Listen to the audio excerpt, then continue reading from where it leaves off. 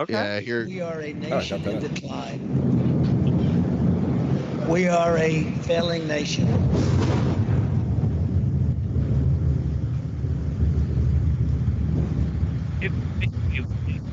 If we're a nation in decline, only 2 years Right. he left, like, bro, like, I'm sorry, then you didn't do a good job, like putting up some buffers to make sure we could make it through the 4 years of Dark Brandon or whatever.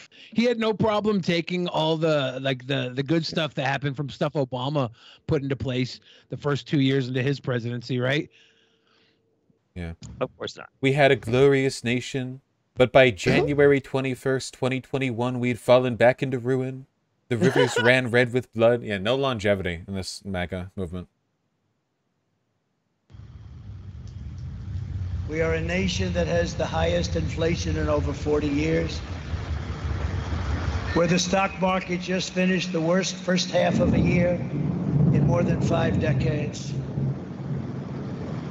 We are a nation that has the highest energy cost in its history, and we are no longer energy independent or energy dominant, which we were just 2 short years ago. We are a nation that is begging Venezuela and Saudi Arabia for oil. Wait, he has a problem with Saudi? Wait, since when has he had a problem with fucking Saudi oil? Fucking golf with them. What the fuck? The touching their orbs. He wasn't begging them for anything. Yeah, he was just asking politely. Yeah. Nation that surrendered in Afghanistan. So yeah, we're a nation that surrendered in Afghanistan. Wasn't he trying to pull them out of It was Afghanistan? his timeline. Yeah, Biden literally followed his timeline. Yep, it was literally Trump's fucking program and the whole 9 yards, and like, nah, it doesn't count because I wasn't actually there, and it was done terribly, even though it was done to exactly how I said it needed to be done. All the right people were not the right people. Okay. Okay. Leaving behind dead soldiers, American citizens, and $85 billion worth of the finest military equipment in the world. We are a nation that allowed Russia to devastate a country, Ukraine, killing hundreds of thousands of people, and it will only get worse. We're a nation that has weaponized its law enforcement against the opposing political party like never before. We've never seen anything like this. We're a nation that no longer has a free and fair press. The way this is shot, it looks like a scene from a movie. Yeah, yeah, it's pretty well. Yeah, I mean, it's pretty well put together. It's just I like. I mean, I want to be a fucking nerd and be like, everything you did made this worse, or you have no solution, or it's not even a real problem, or like everything's wrong, of course. But like, you know, fucking like we know, like whatever, you know. Yeah, everybody fucking knows. It's so fucking nuts. I don't care about anything Donald Trump did other than the fact that he inspired all that MAGA rap. Oh, that shit's unforgivable. Like Tom McDonald. Zuby. Oh God. Fuck. Billy hates a lot of different types of like categorized rap, like school rap, like when a teacher raps to their class. Billy hates that. Billy was like, "There's only one time where I wish there would be a shooting." Yeah. Like if it's gonna happen anyways, why can't it be now? Yeah, I will agree that when it comes to trying to pop one off, you know, I would like, this is also a bad trend. Especially if they're white, you know, don't rap, pull out an acoustic guitar, strum 2 chords, and like do melodic singing over it, and you're probably going to be a lot less cringe than trying to, you know, rap it out. Wouldn't you agree? Yeah. Exactly. Yeah, I agree. Fake news about all you get. We're a nation where free speech is no longer allowed. There's all these horrible scenes, war in Ukraine, people being ran over by an airplane. And this is like the darkest timeline. Account suspended. it genuinely reads like a parody. Like, how would we make fun of Trump? You know, well, the third item he brings up, of course, has to be the Twitter suspension. Just blow this up across the video. Account suspended. Like it's like their fucking 9/11. Yep. Like never before. Where the economy has been collapsing, where more people died of COVID in 2021 than in 2020. Okay, so he's saying because less people died of COVID when he was president, That is how pandemics work. They do. Right. The number do go up. It's been known to happen. When we were stuck inside for 2020, we couldn't leave or go to work, and then they started pushing us into the workforce, and it started spreading more. And it's about how it would work. When people started to say, fuck this thing, I'm going to go do Christmas. And then Christmas is at the end of the year. And by New Year's, everybody's sick and the hospitals are full again. That's exactly how this works. Yes. Plus, that's on you, Papa. Delta and Omicron now, which are way more transmittable than the original, than Alpha was.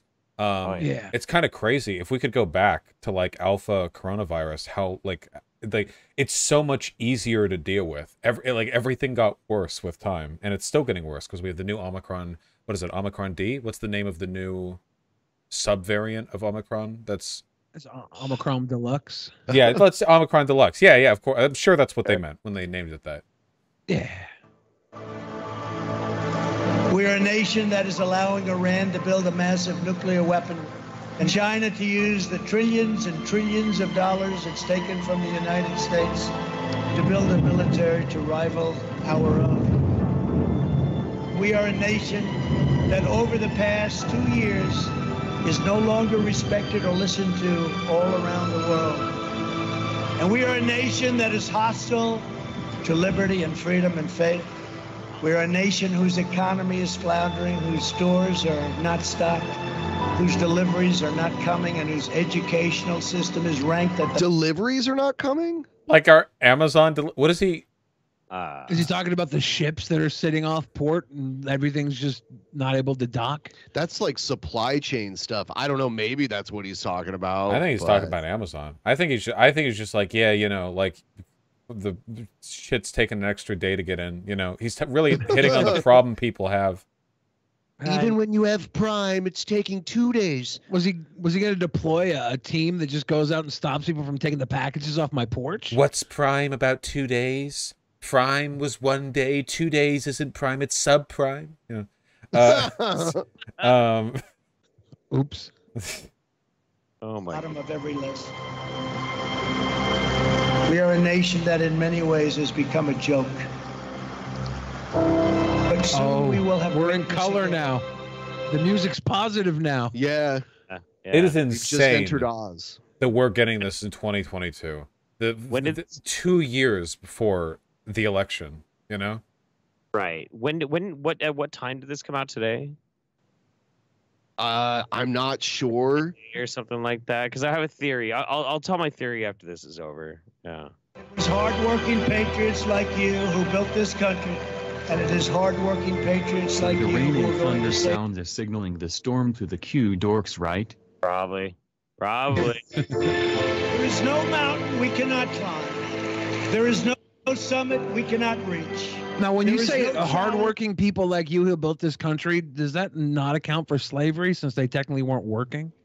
They were working. They weren't getting paid. Does that count as work? Yes. I think the MAGA movement officially denies the existence of slavery historically. If you read that 1776 report where they talked about slavery as a challenge to U.S. values, the way they write about it, to the extent they do, makes it sound like George Washington was building America, and then like foreigners brought 5 million slaves over, and they were like, okay, here, deal with this, and then ran away. And it was like a challenge brought upon us, inflicted upon us, that we heroically overcame with our liberty and freedom afterwards. Like, what do I do with all of these slaves? Like, okay, we'll try our best, you know, and we heroically white saviored them out of the slavery. You know what us white people did with those slaves dumped on our fucking doorstep? We gave them jobs. What more do you want? Jeez. Slavery. We as a country are now a joke. The man who was literally laughed out of the United Nations Council. Slavery, not real. Adrenochrome, real. No victory we cannot have. We will not bend. We will not break. We will not yield. Ever, ever, ever. We will never Sarah give in. Palin. We will never give up. And we will never, ever back down. We will never let you down. As long as we are confident. Never gonna give you up. Did he Never ad-lib gonna this? make you cry. Stand even a little chance. Because we are Americans, and Americans kneel to God and God alone. And it is time to start talking about greatness for our country again. Americans kneel to God and God alone. Okay. So I have a theory. So I like the whole raid on well, not raid. It wasn't a fucking raid. The search warrant that was conducted on Mar-a-Lago happened yesterday, which is August 8th, okay? Now, back on July 30th, Truth Social Media, which is of course Donald Trump's piece of shit Twitter alternative, posted this image on Instagram of 8/8/2022. Oh, I saw this. Yeah, I saw this. So this is my fucking theory. And I don't think it's too far off. I think the theory is that he was planning later on in the day, yesterday, post that fucking video to announce that it was going to be he was going to run again. And then the whole arrest warrant thing, or not arrest warrant, the search warrant thing happened, and that curtailed it. But they had this thing like fucking locked and loaded, and so they just had to release it as like an inspirational fucking thing. But they're not officially announcing it yet. That's my theory. I think that the Department of Justice should conduct mass arrests of a ton of people associated with the MAGA movement right now. Sooner the better. Let's go. Sure. That's a good theory. Sorry. No, just, yeah, oh man, fuck. I don't know. The shit's been real spicy the past 24 hours with the Mar-a-Lago raid and everything. But, I'm really holding out for that. God, Chad, I forget the fucking ruling. The Supreme Court ruling. Oh, wait, fuck! We shouldn't talk about politics too much here. Uh-oh. Why? It'll get too nerdy. I'm trying to get away from that. That's all I talk about. You know about the Moore v. Harper shit that the court will be ruling on next session, or the session after that, maybe? No, but I don't remember exactly what it is. Basically, the conservative Supreme Court is going to be ruling on something that if they rule a certain way, the precedent will allow state legislators to entirely determine the nature of federal elections in that state, even if it violates state constitutional rules. So it's kind of like a nuclear switch that would prevent us from winning the presidency again. So anyway, I'm real worried about that. That's why I want the DOJ, Dark Brandon, to get in on this now. Real quick. Got to. Damn. Yeah. How soon do they go back into session, by the way? I think we have, how many more months? I think we have a little while to go. And it's even not up early on the docket. It could be as many as like 10 months before they actually rule in that case. Got a little bit of time. Well, let's enjoy let's enjoy our democracy while it still exists, ladies and germs. So. Hell yeah. I found a funny Fox News video of them being all mad that Trump's home got searched. Oh, yeah? Yeah. Here. And if they can do this to President Trump, what do you think they could do to the rest of us? We'll have full breaking coverage all night long. Here now with... They fucking do. They do all the time. What? Okay, listen. They can do that? Wait, if you guys are freaked out by the idea that the cops can come into your home and go through your shit, wait until you find out about the fact that sometimes they'll kill you. It's going to blow your mind, dude. Especially if you're black. Whoa! I think it's really indicative of, like, the elitism on display, because you have a bunch of like Republican senators, like fail sons, white boys born with a silver spoon in their mouth, never faced consequences in their entire life, killed hookers, got their dad to shoo away the police, you know, and then this happens, and they're trying to think like, how do I really rile up the base? Can you believe that in America today, cops can barge into your home after getting a warrant? Like, crickets echoing through the stadium. It's insane how detached they are. And now you have all these like defund the police motherfuckers. Like, you know, the law is bad now that it applies to us. Oh God, what was the name of those? What was the name of those two affluent fucking old people? Like one of them is running the guns. McCloskeys, the McCloskeys. they did have a name to match their demeanor. The way she was holding her pistol, she was like. I remember she had like some weird way of holding a pistol. It looked so weird. We mean the Black Lives Matter, the two who are on the lawn pointing at the protesters? Yeah, defending their the homesteaders, yeah. So, like, the McCloskeys are like an example of signaling to affluent boomer fucking shit. Like, oh, you might have angsty Negroes on your fucking lawn sometime. Gotta strap up, blah blah blah. And this is, better watch out. Just because you're rich and white, you might get like fucking raided by the feds or something. Like, Jesus fucking Christ, it's so crazy. The only And they didn't consistent say anything when my boy Shkreli got raided. No, well, the only consistent belief they have is they don't think the rules should apply to them. What is that saying? The quintessential essence of conservatism is the belief that there must be two groups in society: one who the law protects. Oh wait, the FBI on my 2022 bingo card. It's the hypocrisy for me. It's the hypocrisy, egghead. Well, that's it. It's just, you know, there must be two groups: one which the law protects but does not bind, and one which the law binds but does not protect. And that's like the heart of conservatism, the maintenance of that hierarchy. And they're outraged. I mean, we know these fucks up on Capitol Hill like are just have their hands dirty with a bunch of shit. These Epstein fiend, you know, kitty fucking adrenochrome huffing. You know, we know these pieces of shit get up to it all the time, and they're basically immune to the law. The idea that the feds would raid Mar-a-Lago probably does scare the shit out of them. I don't know how many of them are aware of the idea that there's, like, even a double standard at play, and how many of them know about it and are, like, okay with it. It's hard to tell. Their brains are broken. More. Fox News legal analyst Greg Jarrett, Harvard law professor Alan Dershowitz is with us. Greg, we'll start with you. Fucking guy's face. If you look at the Presidential Records Act, which is what we're told this is all about, I mean, I assume there's a chance that maybe classified documents were taken to Mar-a-Lago. I understood from reports that there was a process that they were they were going through. They said they're willing to give all those things back. Why didn't they just say, can we come over and take a look at what you have? Why didn't they just ask politely if they can come? Why don't they warn President Trump before they come over? So mean of them. Yeah, there's a reason they show up and surprise you so that you don't have time to hide things. You think they were just banking on it becoming the next Waco?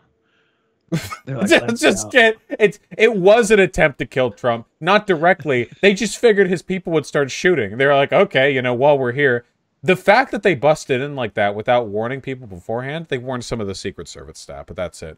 Probably. Well, because you have to warn Secret Service because otherwise they'll fucking murk you. Yeah, moment. Yeah. But the fact that they were willing to do that is insane. First, time this has happened to a former president, and they don't even alert beforehand, and they busted open the safe, and they took boxes with them. They didn't even just investigate. They took shit away. It's actually a huge deal. You know, it's pretty crazy. And make sure that there's no classified documents here. Just like, why didn't they say to Peter Navarro, his attorney, have your client report at 8 a.m. at this location, or Paul Manafort, or Roger Stone?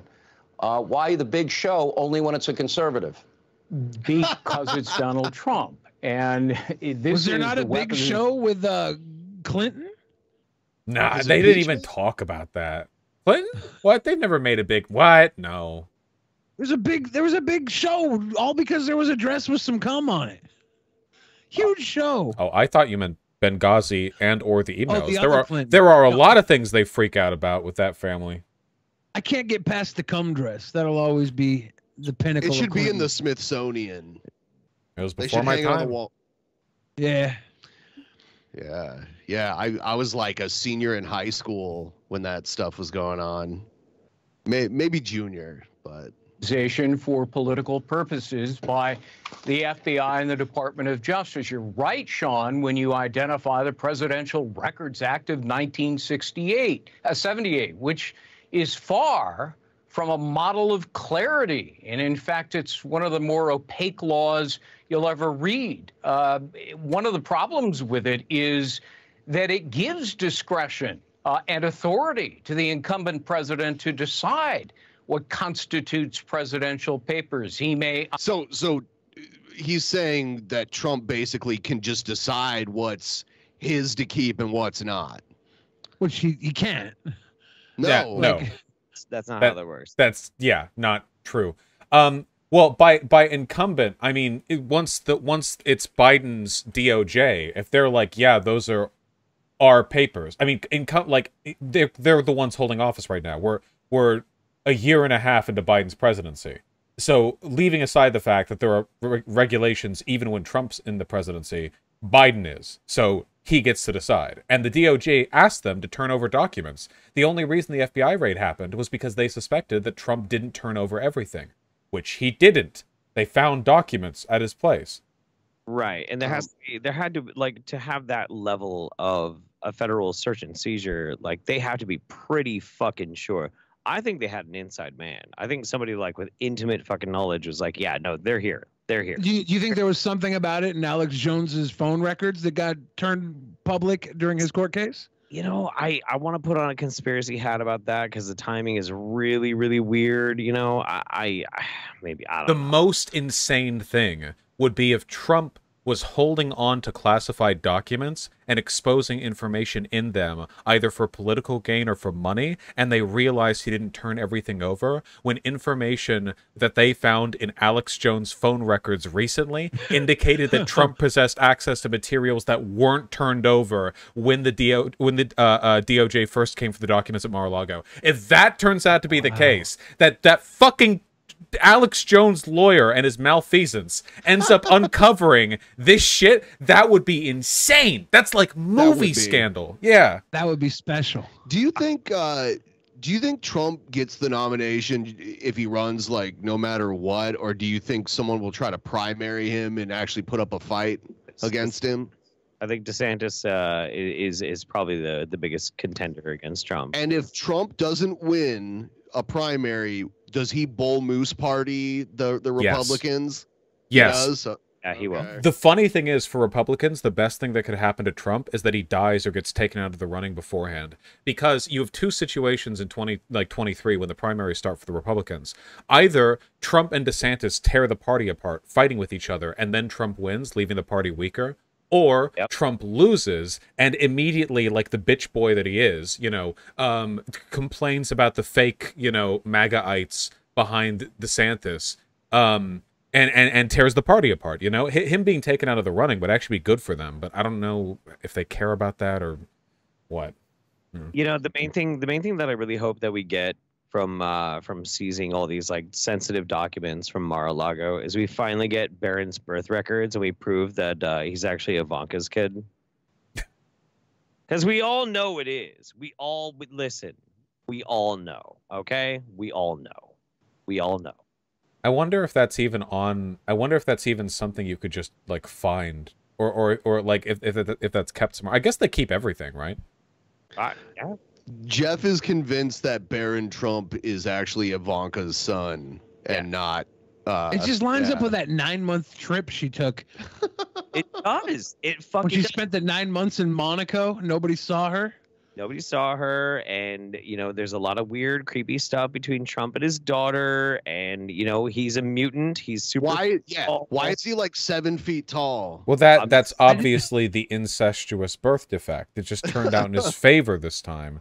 I've been banging this drum for fucking years, man. Like Barron is absolutely Ivanka's son. He was like a normal sized little kid when Trump took office, and then all of a sudden is just like he's like literally 6'8", no exaggeration. It's crazy.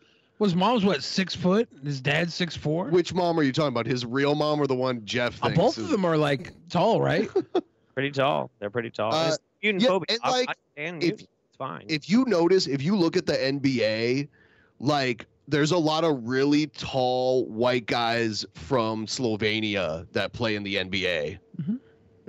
So there's just a lot of height out of Slovenia, apparently. I think he got into the White House, and the White House chef just kept cooking him whatever he wanted. Is that what made him tall? Yeah. He's like, hey, I'll have this, I'll have the grits today, and the grits stuck to his system, and he had a growth spurt. He had a baby. You know, they're getting the best food over there, and Trump's pretty tall himself. Yeah. You know, they've got a good growing bed for a Trump's freakishly second tallest president of all time. He's still under Lincoln, though, right? like, yeah, exactly. They're both in the Wrestling Hall of Fames as well. But his 16-year-old son is like 6 inches taller than him. That's just crazy. I mean, look, like we all know Ivanka is not gonna breastfeed. So he had a baby bottle full of formula and adrenochrome, and that's why he's so fucking tall. Simple. That's a good, yeah. I think I'll buy that. Yeah. He looks kind of awkward though, even with all this height. He's a kid. Yeah, it's just crazy how tall he is. Your body has to grow into being tall. You know, you're not used to it. 6'7". Within crazy. 4 years, he went from being a little kid to being a fucking athlete. He's like a genetically, and they took some of Trump's DNA and genetically engineered this kid. I don't know. He's just got good stock.